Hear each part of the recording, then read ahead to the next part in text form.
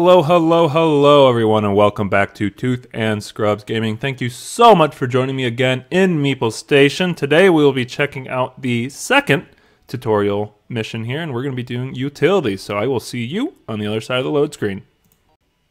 Alright, we have loaded back in, and our friend here, who looks like a general, has more commands for us.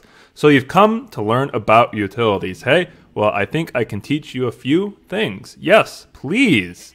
Utilities are all of the on-scene cables and pipes that connect furniture and modules together, such as water, power, and ventilation. Go on.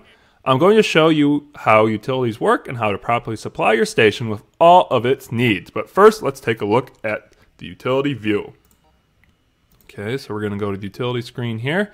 Now, with your utility view open, you can see all the previously hidden lines connecting your station. Each color represents a different type of utility. That makes sense. It looks a bit messy at the moment, but we can choose to view only one channel by selecting one of the buttons on top. Click on the ventilation line. So we're going to click on the oxygen. Now you'll only see the ventilation line that supplies oxygen. This one is the most important channels. How does it work? Your life support system will consume ice and create oxygen. The oxygen gets stored in tanks, but you need to also create vents to output the oxygen into rooms. Oh, I see. A utility line is simply a circuit. It's like a container, and only the objects connected to it have access to the contents. In this case, it's a container for oxygen, and your vents need to connect in order to do their jobs. That does make total sense indeed. One of the rooms has been disconnected. You'll need to reconnect it before the oxygen supply runs out. Let's do that now. All right, so there is the missing oxygen ventilation pipe. So we've got that connected. We will see, where's our engineer? Here he is. Salami? Was that the name? I didn't quite catch it. Looks like Salami put the pipe in for us.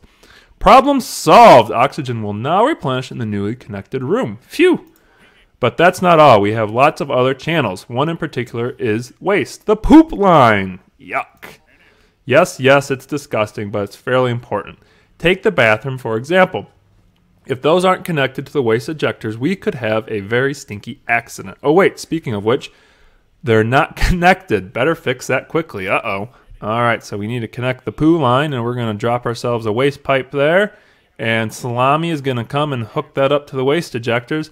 Thank my bull nugget that didn't end in disaster. Nothing's worse than an outbreak of a never mind. Now let's take a look at power, one of the core utilities. That sounds good indeed. Power is essential for most modules. You can identify it as blue channel. We will need solar panels to create power and power cells to store it. Speaking of which, we should use another one. What should I do? Build another power cell. If you build it adjacent or on top of the existing power line, it will automatically connect. All right, so we need to go to the build menu, go to power. We're going to grab the battery here, and it looks like we're going to slap it right there, and they will come up and build that for us, and we will get our power all connected here, or excuse me, a battery connected, and then we'll have to probably connect our power system. That should do it for now. We have a more urgent problem to attend to. Oh no!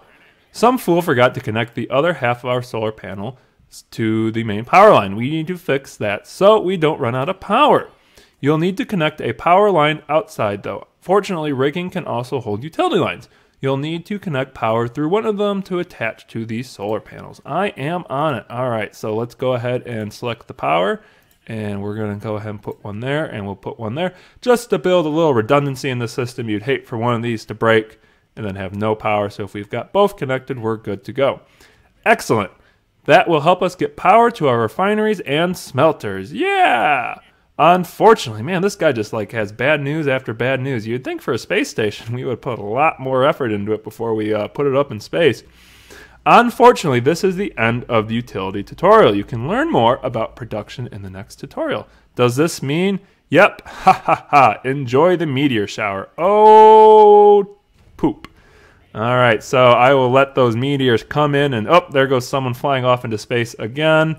We will let the meteors come in and destroy the rest of the space station. So in this episode, we learned a little bit about utilities. Just a review, we have air, regular power, advanced power, water, poop, and fuel. So those are the 6 utilities you have to be concerned about as you build your space station.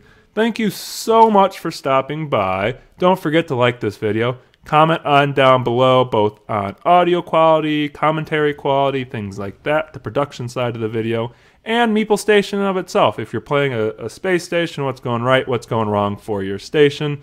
And hey, don't forget to subscribe to Tooth and Scrubs Gaming so you get this great content on time and in an orderly fashion. Thank you so much for stopping by, and we'll see you in the next Meeple Station video.